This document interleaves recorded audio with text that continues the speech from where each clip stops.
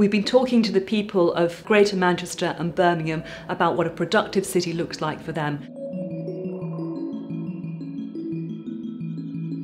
There's not enough provisions in place to make public transport more cost efficient for students. It's great in the centre, but not in the provinces. And a linked up transport system would be much better.